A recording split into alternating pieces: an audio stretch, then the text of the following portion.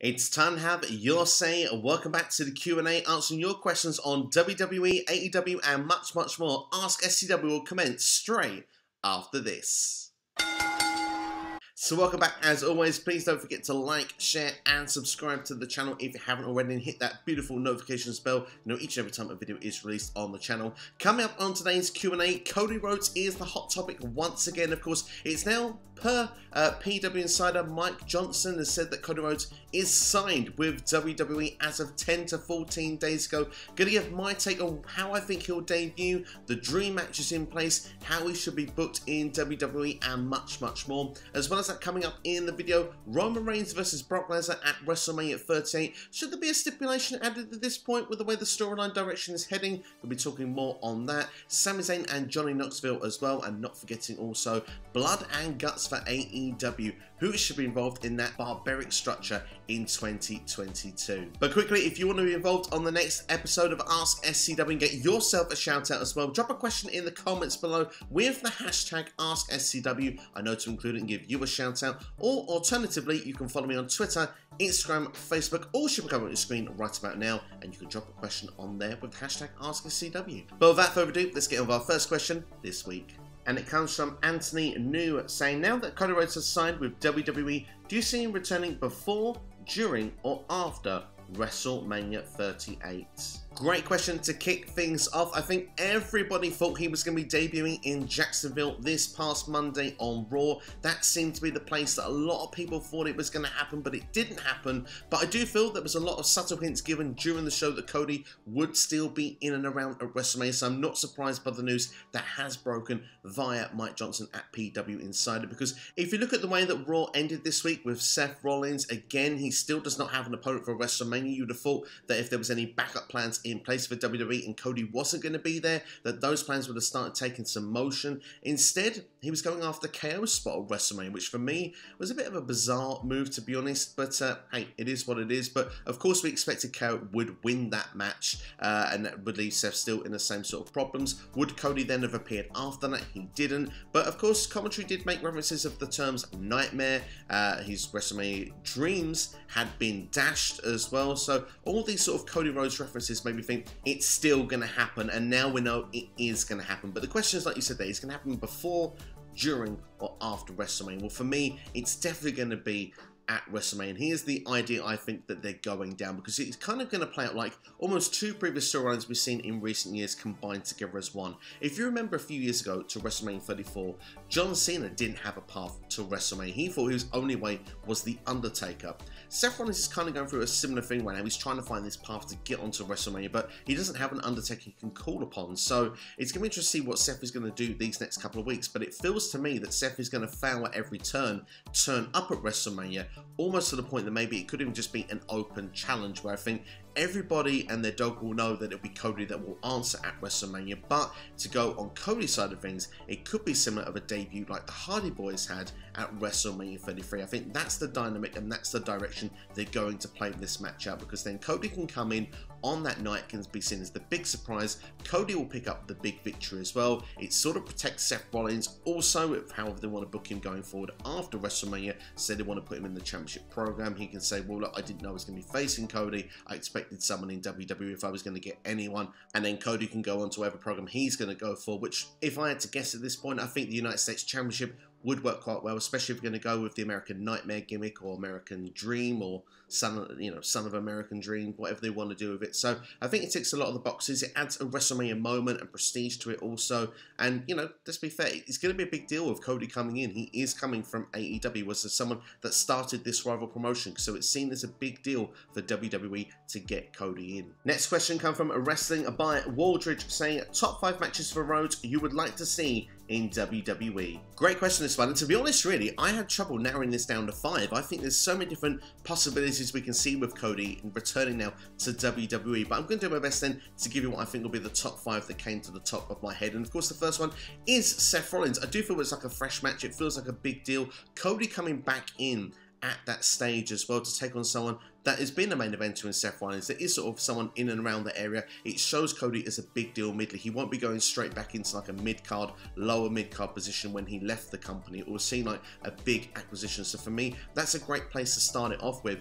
Another one would be Roman Reigns as well. Arguably the two faces of those companies if you want, because Cody was that sort of, revolution that started AEW. People thought of, when they thought of AEW when it first started, one of the first names you'd think of was Cody Rhodes. So him versus Roman Reigns, which is arguably one of the first faces you think of with WWE. It has that kind of dynamic, doesn't it? So I'd quite like to see that match. Of course, the dream match for many would be Triple H as well, that sort of power of control. And if you remember as well, Cody with the double or nothing with the hammer on the throne sort of thing. But I think that one is not going to happen, with Triple H's situation, of course, and just hope he gets healthy more than anything else. But of course, would be something that would have been awesome to see had it been possible. I think Randy Orton would be really cool to see. Now, I know people say, well, look, come on, we've seen that match before, but at the same time, think of it, the Legacy group, they were part together. Cody's gone off and done his own thing. He's now a much bigger deal now he's come back. Could he now dethrone the Viper? Could it be a thing of Legacy? Could it be perhaps Cody starts his own faction, like maybe like a Dynasty or something like that,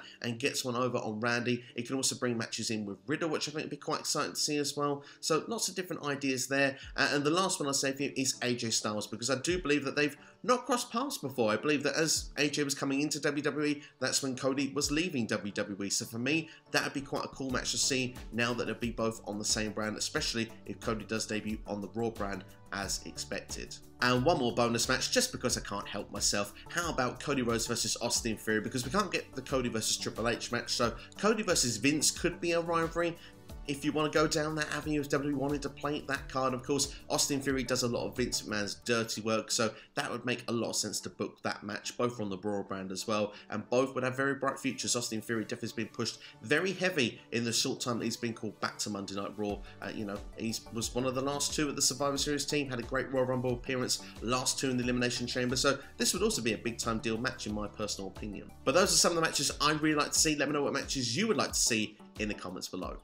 Next question comes from Mike, Atanahabs Mike, saying, now it's official that Cody Rhodes is going to WWE. How should WWE book him as a top star that may entice stars to jump to WWE in the future? Great question, this one, because let's be fair, AEW stars will be keeping an eye and seeing how Cody Rhodes will do in WWE. Let's think of some of the young guns, for example, an MJF, a Wardlow, perhaps a Jade Cargill. Potential stars of the future may look and say, well, is the grass green on the other side? MJF is already saying the bidding war of 2024. That's when his contract is up. And let me tell you, he'll be smart about this. He'll go where the best deal is possible for him. So he will definitely be keeping an eye and seeing, well, if I was to go to WWE, how is Cody booked? Is it going to work for me? What about some legends as well? About Chris Jericho, if he wants one last hurrah in WWE, maybe a WrestleMania match to end his career off. I wouldn't put it past him if that's what he would want. So definitely, I think there's a lot of people who will be keeping an eye on how Cody does in WWE, and the way to do it is just to book him strong. Wins and losses matter, as AEW states, so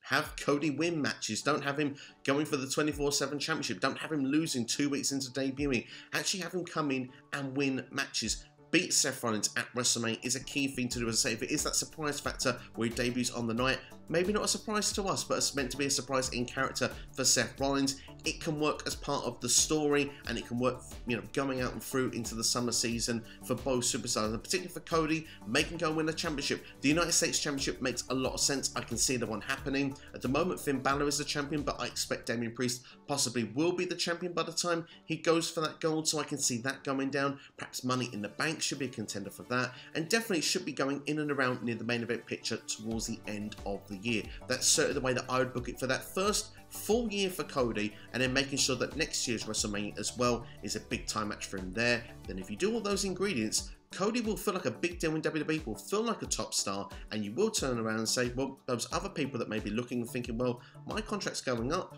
Do I want to re-sign with AEW? Do I want to go over to WWE? They may be more inclined to think, well, maybe it's not so bad on the other side. Let's give WWE a go, because, well, I know if WWE are interested in talents like MJF and Wardlow and people like that, they're not going to just get them over to them, put them in catering. These stars are doing great things in AEW. So for that reason, yeah, I'm pretty sure that WWE need to make this work and need to make Cody look strong. And maybe Cody has a genius in being the first one to make that proper jump. Time will tell. We'll have to wait and see. But yeah, be interested to see how it will go. Next question coming from Scott Robertson. That's right, Scott Retro Wrestling. Do you feel Brock Lesnar versus Roman Reigns needs a stipulation? And if so, what would you have? I can't see it being a normal one-on-one. To be honest, neither can I at this point. If you look at the recent storytelling, we've had the beatdown in Madison Square Garden where Brock was left a bloody mess with steel steps. We look at this past week on SmackDown where Brock Lesnar went aka Stone Cold Steve Austin from the late 90s, going with a forklift and, you know, walking around into the arena with car doors, ripping them off and stuff. It was fun, it was chaotic, but it does make you feel that it's going to be a bit of a letdown if it's a regular one-on-one match. You know, at this point, do we really want to see a wrestle between these two? Not that I think necessarily would get that anyway, but you know what I'm saying. It kind of reminds me a bit of the Triple H Randy Orton match from WrestleMania 25. That needed like a no disqualification stipulation added to it. It was so personal at that point. It feels like this has really got personal as well. We've had matches as well with Brock and Roman in the past also. We've had the normal one-on-one encounters. So for me, I agree with you. It needs a stipulation, and I think it's just going to be kind of simple. No disqualification, street fight, no holds barred.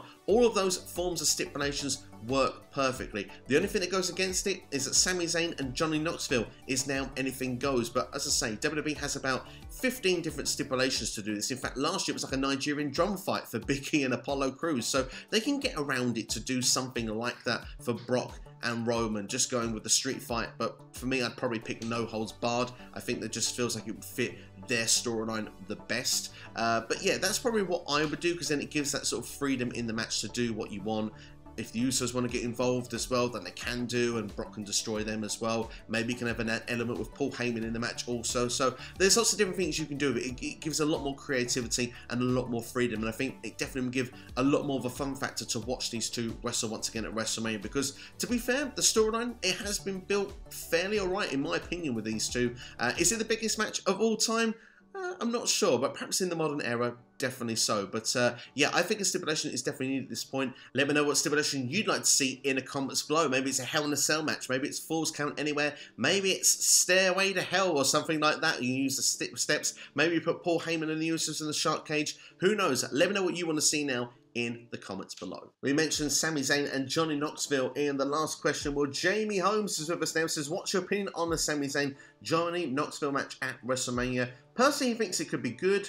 Johnny Knoxville is a stuntman, so we know he'll bump well and he may take some cool dives. Plus, Sami Zayn can have a good match with just about anybody. And you know what? I agree with everything you've just said in that question. I think it's going to be a fun match. I think it's going to be a good time. I think it's everything that WrestleMania represents, and they've done a lot of the things they need to make this right, in my personal opinion. Firstly, they had Sami Zayn drop the Intercontinental Championship, so it's not a title match. That felt a bit weird before, so now taking that title element out of it, it just feels like it's a grudge match. We can go with that.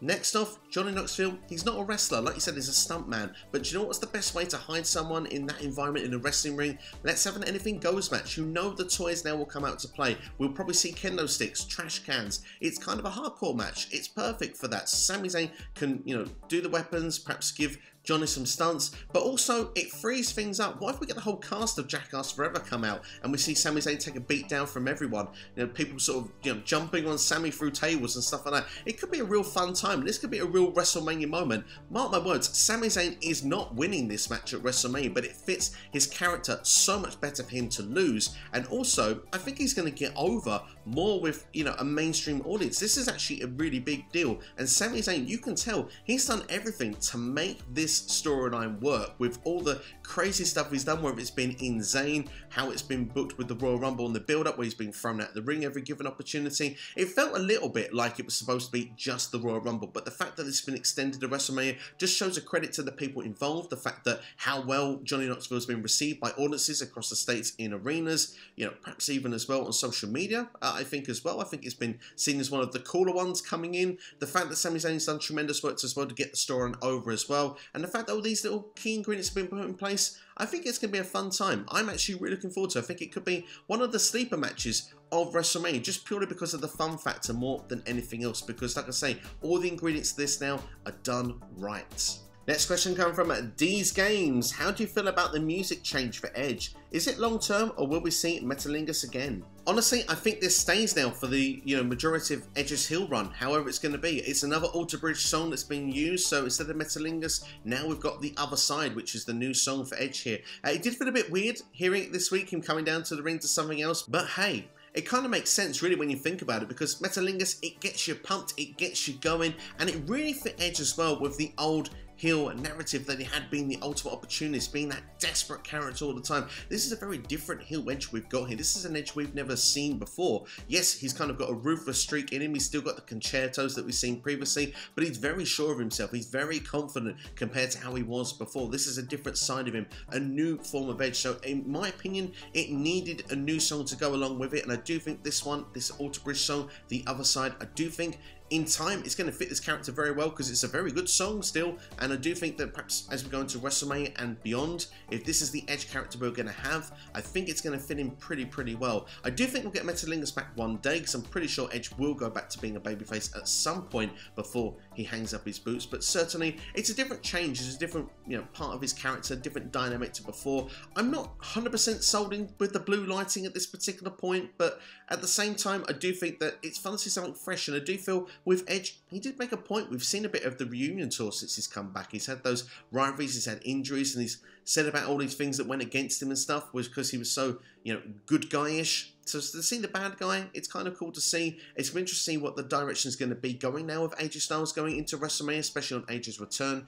Who will be picking up the W, who won't be, because AJ as well is going to have this renewed babyface now, needing to do the comeback story here, being taken out by Edge. It's got personal very quickly, rather than just this dream match element. AJ Styles of old as well has been called on to return. Perhaps we're going to get that from here. So lots of things have come from this, and obviously with this just subtle change of music, it does make a big difference into everything as well. And for me personally, I think it's a positive change, even though I do think Metalingus is one of the best songs that's ever been done for an entrance music for a wrestler ever.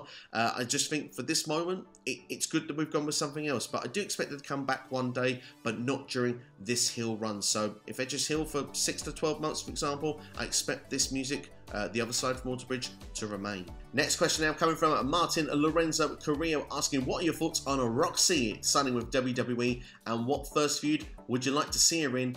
Martin thinks that she could be a top 5 women's wrestler in WWE in about 2 to 4 years from now. And I totally agree. What a signing from WWE. Now, for people that are unfamiliar with Rok-C, she was the Ring of Honor Women's World Champion until recently, winning the tournament last summer. She dropped the championship, of course, after ROH released all their talent. She did that in Impact Wrestling to Deonna Purrazzo in a fantastic match. For those who haven't seen it, go out of your way to check that one out. It just shows you how ahead of time Rok-C really is, because she's a young gun, but she's what, like 20 years old? This girl seems to have experience under her belt already. The way she put matches together, she is going to be a force to be reckoned with in WWE. For me personally, it all comes down to the character they give her and that sort of stuff, because if she's just Rok-C as she is now, I totally agree. You know, the sky is the limit. As an in-ring performer, she will be top level, one of the top performers out there. Like you say, 2 to 4 years from now, she definitely will be one of the big names, not just in NXT, but potentially on a Raw and SmackDown as well. The question is going to be, what gimmick will she be given? That could be the thing that could be a detriment, could be the thing that will hold her back, if anything. As for a way to debut a first-time feud, it'd be interesting to see how she'll be brought in, how long it'll be before she's brought onto television, but perhaps with Raquel Gonzalez's injury, maybe she could actually back up Cora Jade in the sort of rivalry with Toxic Attraction. What a way to be brought in. That way you put him right at the deep end, right at the top end of the card as well. I think that'd be quite fascinating to watch, but I don't think that she'll be brought in at that level personally. So wins are the most important, so perhaps maybe victory over someone like a Tiffany Stratton could be a good way to start things off, or maybe a Dakota Kai. I think that could work quite well actually, because Dakota Kai going through a bit of a transitional period with her character right now.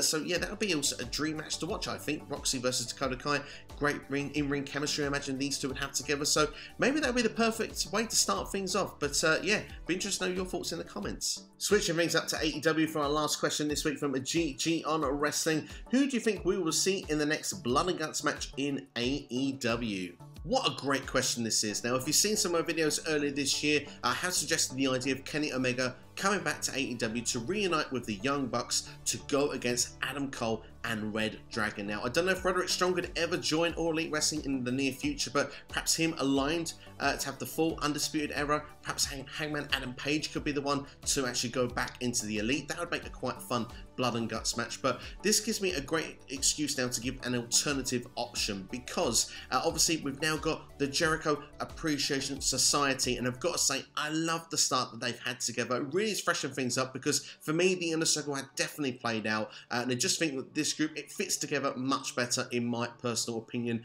Just the idea as well now being the sports entertainers as well, just getting that heat from the crowd. That Jericho's a genius, he knows how to reinvent himself, and just to take someone as well like a Daniel Garcia to turn around and say, I'm a sports entertainer too. You know, it hurts you to the core, because you know he's got it within him to be one of the best professional wrestlers in the game in 5 to 10 years time. But being under the wing of someone like a Chris Jericho, Daniel Garcia is going to go from strength to strength, from level to level. And what's the fun part about that one as well? That name there is where we can have the JAS going against William Regal, you know, his stable of, you know, Bryan Danielson and Jon Moxley, and if they bring some of the young guns in, because one of the names they wanted was Daniel Garcia. Now, at this point, perhaps we see Wheeler Yuta, potentially could be someone that could be joining the ranks somewhere in the near future. Lee Moriarty could be another one that could come in. So if they get some of these young guns involved there, that could be quite fun, because that seems to be a group of professional wrestlers going, the best wrestlers in the game, technical style, aggression as well, submission based against the sports entertainers. That'd be a fun end goal, because already Jericho and Rampage was already another golden level as well this week. We're saying, you know, we're going to beat those professional wrestlers, starting with, you know, the Dark Orders, John Silver and Alex Reynolds this week. We're going to go through all the professional wrestlers and show that sports entertainment is the #1 element. So if we can get where these two, you know, fully fledged groups, when they're made completely together, going in a rivalry, and of course then you've got the great excuse for William Regal. We used to him say War Games, have him say Blood and Guts. I think for me it would be fun, it would be something fresh to see as well, and I really think that if we have this storyline play out like it could do, this could be one of the top storylines in professional wrestling in 2022, the sports entertainers against the pro wrestlers. And it's just something ingenious again that AEW has come up with, and of course once again Chris Jericho deserves all the credit for that. The only thing that would need this time though, compared to last year, if Jericho is going to be involved, is to not fall off the top of the cell through the cardboard boxes, please. Just a minor thing.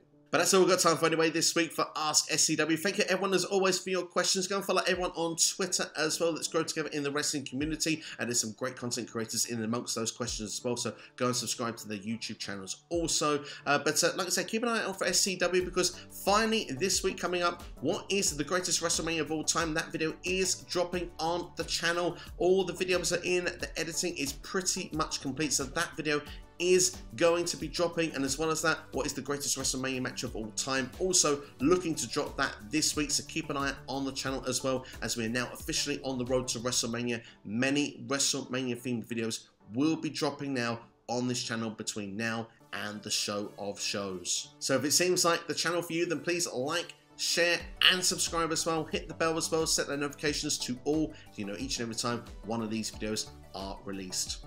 In the meantime, why not check out some of the videos on the side of your screen right now. I hope you enjoyed the rest of your day. Thank you for watching SCW as always. Take care, all the best. I'll see you next time.